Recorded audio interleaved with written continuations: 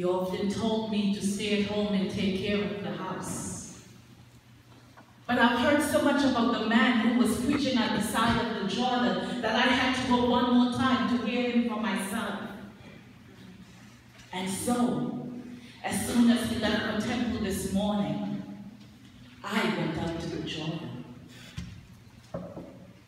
And there, I once again saw John the Baptizer baptizing, and I listened to the words that he was saying.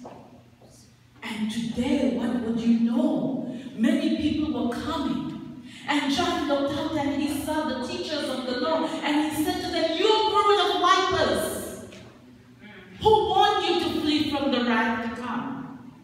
Bear fruits worthy of repentance." They began to grumble among themselves. But it was as if John knew exactly what they were saying. And he said to them, "Don't begin to say to yourselves, 'We have Abraham as our ancestor.'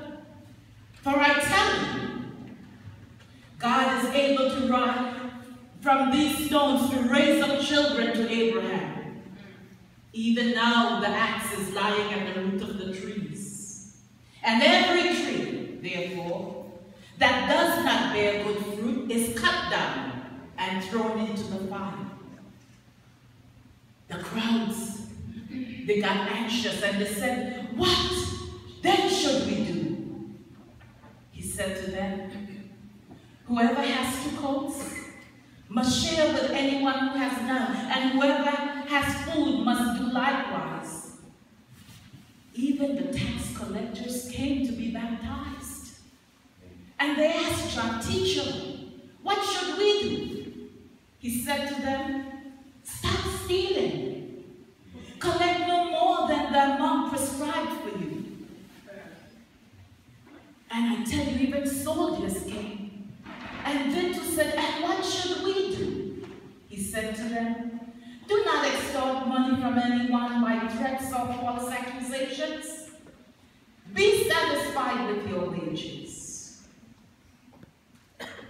There was an expectation in the air. All the people were filled with expectation, and all were questioning.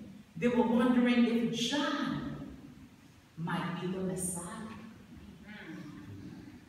John said to them, "No, I baptize you with water. But one who is more powerful than I is coming.